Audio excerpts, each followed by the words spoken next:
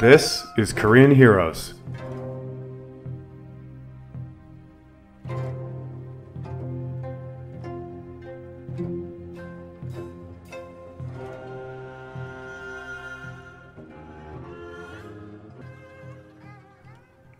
Episode 6 of the series on Shin, the Admiral Unchained.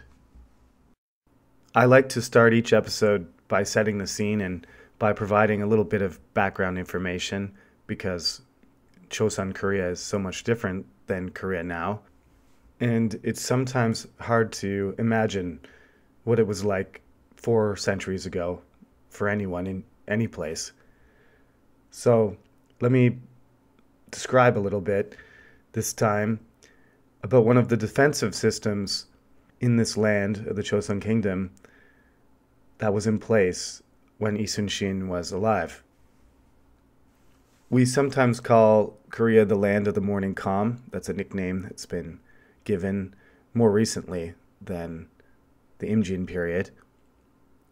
It's a name that people use still today, and it conjures up this idea of a mythic Korean past, sort of like talking about samurai or saying the word Ming or Honshu or Hanyang. These are words, Japanese, Korean, or Chinese words that are from a long time ago that make us think about that period. So when I say Chosun, I think about the 16th century, 17th century, as a foreigner at least. And I think that's what the Koreans think too. But this land of the morning calm, this is a good term to describe what the 16th century was like until 1592, when the Imjin War broke out. It was generally a period of peace. So, as I mentioned before, the Korean government had let a lot of the military parts of their budget slide, and the preparations had deteriorated. But they did have this amazing communication system, which I want to describe to you because it was invented during the Goryeo period, and it was to increase the readiness of the Korean forces because they were always under the threat of attack. Traditionally, Korea has been under the threat of attack, so this 16th century situation is a bit of an anomaly.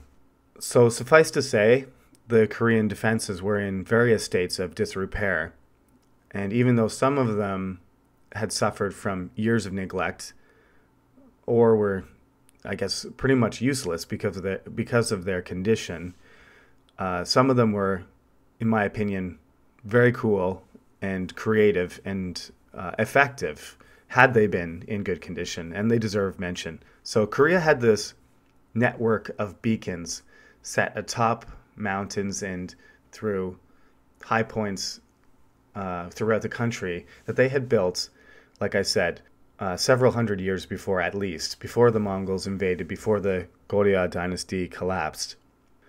So this was a land-based defensive communication network, but it would have served the Navy very well also because, of course, if you had an attack up in a port, the north part of Korea, you could relay the message faster through these mountains than you could have by ship.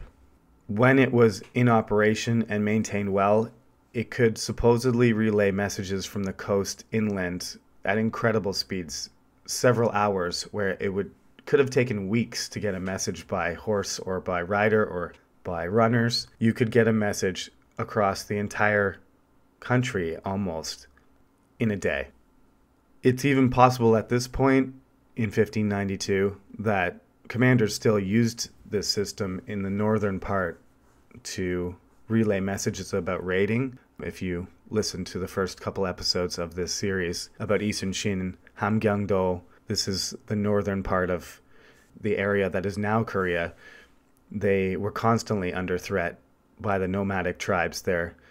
Jurchin and Manju tribes were constantly threatening them. So they still may have used the beacons up there. If you want to imagine what these beacons look like, just take a look again. You've probably seen them already. The Lord of the Rings series. In that movie, in that fantasy land that Tolkien invented, They have this system. They light up beacons, these huge bonfires at the top of the mountains. And I can't remember who was relaying to, but probably down to Gondor. They crossed all the way across Middle Earth, basically. They relayed these messages by lighting up fires on the top of mountains. That is what the Koreans had. They had something from the Two Towers, something that Peter Jackson put into a famous fantasy movie. That existed in reality. In the 16th century in Korea. Although, of course, it had almost fallen apart. But if you remember in the story, the Lord of the Rings version was also barely functional as well. And they weren't sure if it was going to work either. But it did. For Lee Sun-shin, at least, it would have been amazing to have been able to communicate with the king and his court after they fled the capital and they were in North Korea, if they were able to still relay those messages, or in the very beginning of the war, if the Battle of Busan had been, if the messages had been sent right away, as soon as they had seen the Japanese fleet on the horizon, things might have gone differently, but they were unable to use it. But it's great still. I just love it when things that I read in fantasy books when I was young turn out to be based on real things. It's great. Allow me to quote from Samuel Hawley here to give you an idea of what I'm talking about. One aspect of Korea's defenses that seems to have been given no attention on the eve of the Imjin War was its beacon fire system. First built during the Goryeo dynasty to provide a fast means of communication between the frontier and the capital, it consisted of 696 hilltop fire beacons laid out in lines stretching from Seoul to the northeastern and northwestern frontier with Manchuria, and down to the southeastern and southwestern coast.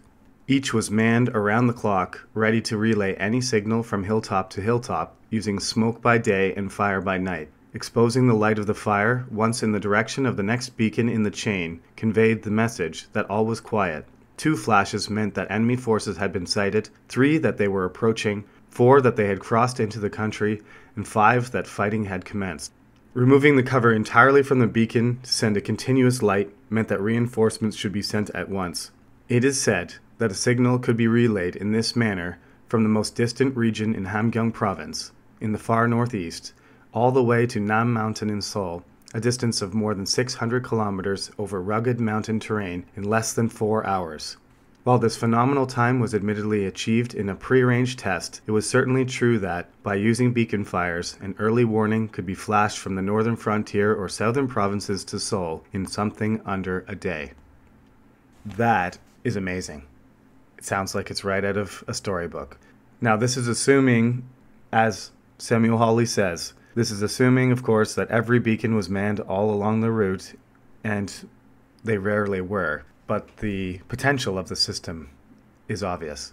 You can imagine that this would have been one of the worst jobs in the kingdom, to be one of those Korean mountain rangers that had to sit on top of a mountain, even in the middle of winter when it was freezing cold and minus 25, just so that they could relay this message. But I can just imagine flying above it now in an airplane and looking down and seeing the mountains lit up like Christmas trees. It would have been so cool if you had been able to see that, besides being incredibly efficient as an emergency warning system.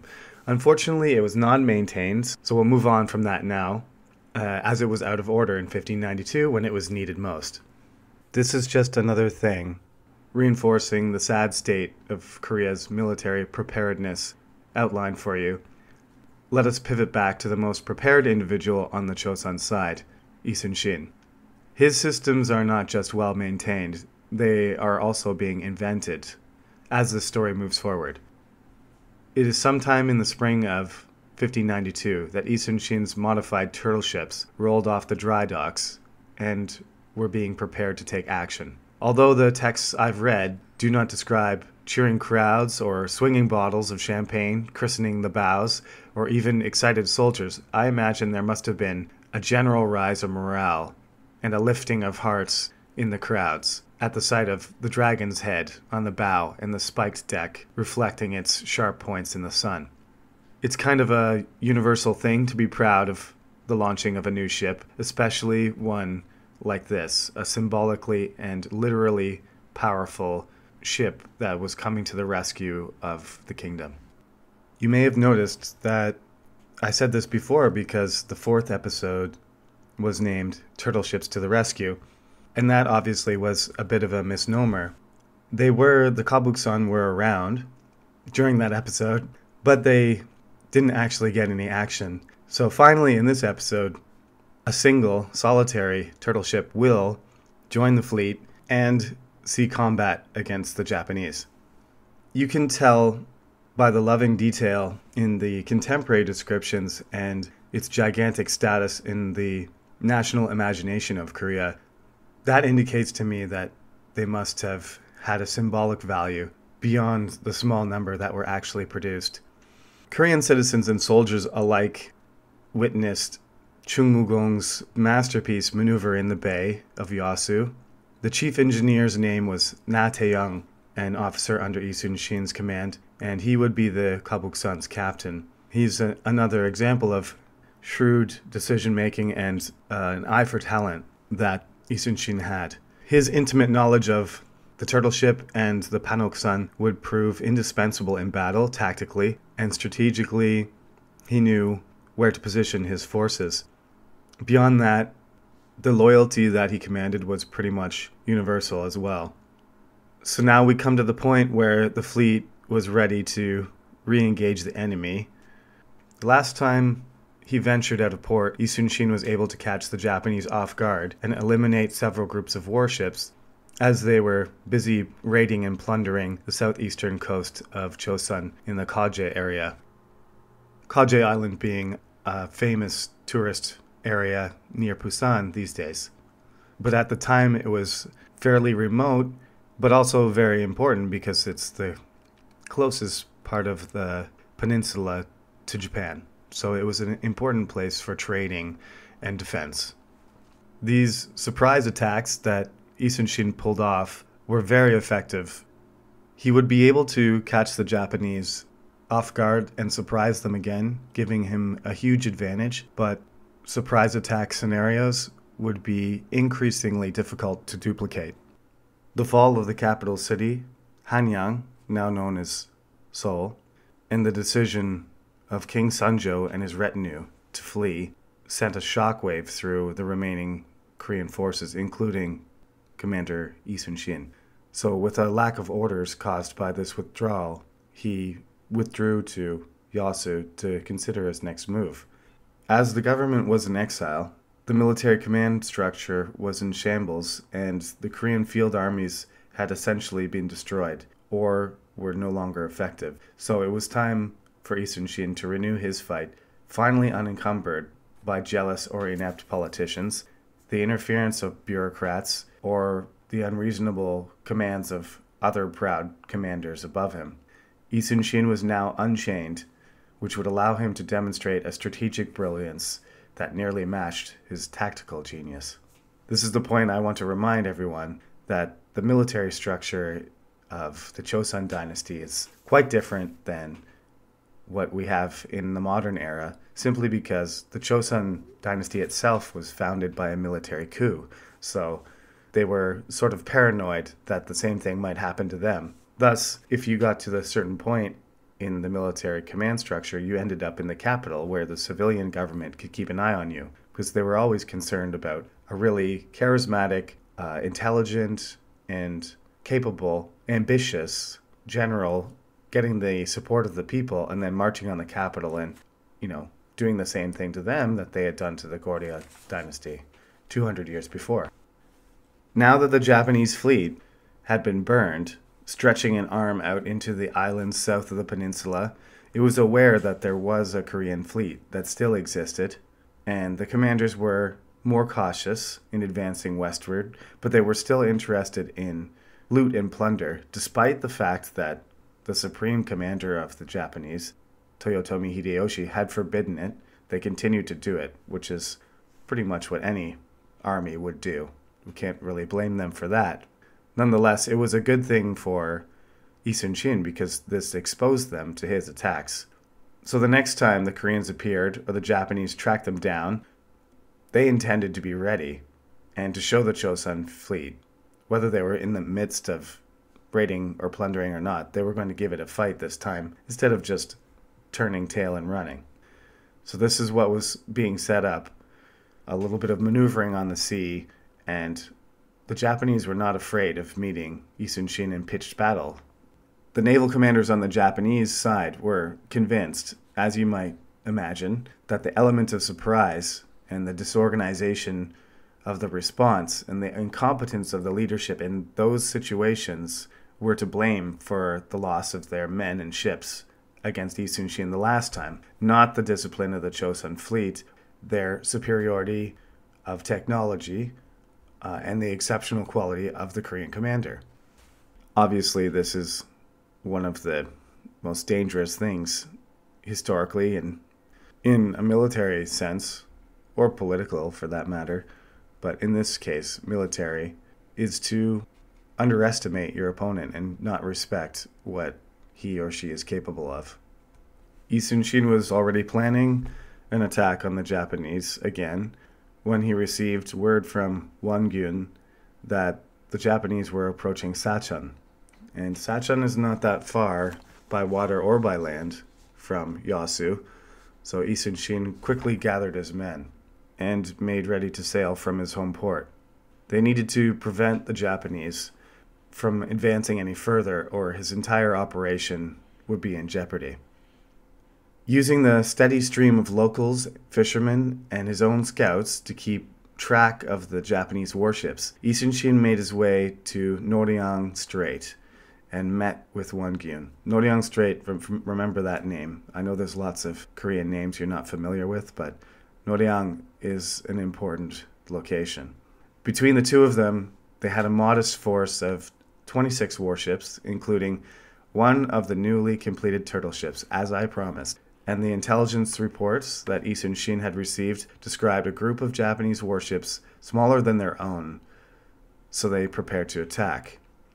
Now the problem here is where the Japanese warships are is not a very approachable position. So this is the first time we see the naval strategist. We've seen in previous episodes the army strategist, Shin, but this is the naval strategist begin to work. He is always scrutinizing maps, and he familiarized himself with the water and the land and the Japanese positions beforehand, as he had done with the Chosun soldiers in the Hamgyong province on the border of Manchuria, a decade before. The Japanese were in a highly defensible position with steep cliffs providing elevated ground for their soldiers to unleash volleys of arquebus fire. So knowing the enemy's advantages but seeing the necessity of uprooting them, Shin shared his battle plan with his captains. It was too dangerous, he thought, for a direct assault on the city, because they would be surrounded by ranged attack. They began maneuvering in the water beyond the city, making it look like they were going to attack, but unable to do so, which is basically true, so it's good bait. It was a good bluff. So the caution that the Korean ships showed in hovering outside the harbor was understood by the proud and aggressive Japanese commanders as weakness. So when Shin started to pull his ships back, the Japanese commander split his forces and sent a group of ships out to confront the menacing Korean navy lurking in the open water. So the total number of ships isn't known, but it appears that 13 of the largest type of Japanese warships were sent out to hunt the Koreans down. So off the Japanese ships went, pursuing their Korean counterparts right on their tail as the sun started to get closer to the horizon. The Korean ships continued to flee, luring them into Shin's trap. It's not given how many Korean ships there were, but probably we can assume less than the 13 that the Japanese had. And as they closed in on them, darkness also began to overtake both groups of ships. The Korean ships turned 180 degrees and engaged, joined by the rest of Isun Shin's fleet, bringing the total number of Korean ships to 26, making their advantage 2-1. Now, unlike the previous battles I've described in Isun Shin's first campaign, where the Japanese made for shore, jumped in the water, scattered on the land, and didn't prepare to fight properly, these Japanese were of a different type, I suppose, or they were just prepared for battle and looking for it. So they took the fight to them, even with the lopsided odds. The Atakabune, the largest size Japanese ships in their fleet, tried to close the distance to the Korean ships, which is normally their technique, because they can throw grappling hooks and they have really skilled warriors. Not all samurai, obviously, but they have the capability of boarding. Their marine assaults are very effective. So they're trying to close distance to the Korean ships and board them and kind of stick to them. But the Korean ships have vastly superior ranged attack power, especially their cannons. So the Japanese are using their own firepower, which is a few cannons and volleys of bullets and flaming material as well, including some arrows. But this is not having any effect on the Panoksan, and even less effect on the lone turtle ship. So as they attempt to grapple and board the Panoksan, the Koreans are returning fire and resisting their ranged attacks, but the vast majorities of those projectiles are bouncing off the hulls of the Korean ships, just like rain, whereas the Korean return fire is just a torrent of flaming arrows, which is catching fire on everything, because the design of the Japanese ships on their deck is much more open and flammable than anything the Koreans have. So everything on the Japanese ships is catching fire, and the Korean cannons are more numerous and larger, so they're just ripping through the Japanese ships, putting holes in them, tearing them apart. The wood and all the flammable material is just making it look like a bonfire on the water. So, as you can imagine, it's a little bit difficult to board another ship when your whole ship is on fire and falling apart. So they didn't have any success that way. In addition to the fact that the Japanese were outgunned and now outnumbered 2-1, there was this new kid in town, which I mentioned, ready to showcase her talents, the turtle ship, Kobuksan. With a modified design coming from Isun Shin himself, the ship crashed right into the Japanese. The ship was unafraid due to its really thick armor and covered deck with planks at the very least. Sometimes they have pictures of spikes, but it's not really clear whether those were necessary or not.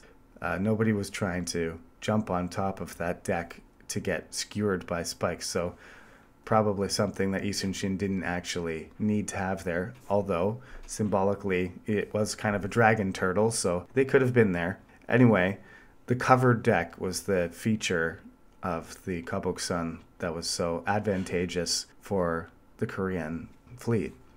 The turtle ship just crashed right into the group of them and just unleashed its cannons in every direction, adding to the damage that was coming from the Panoksan line.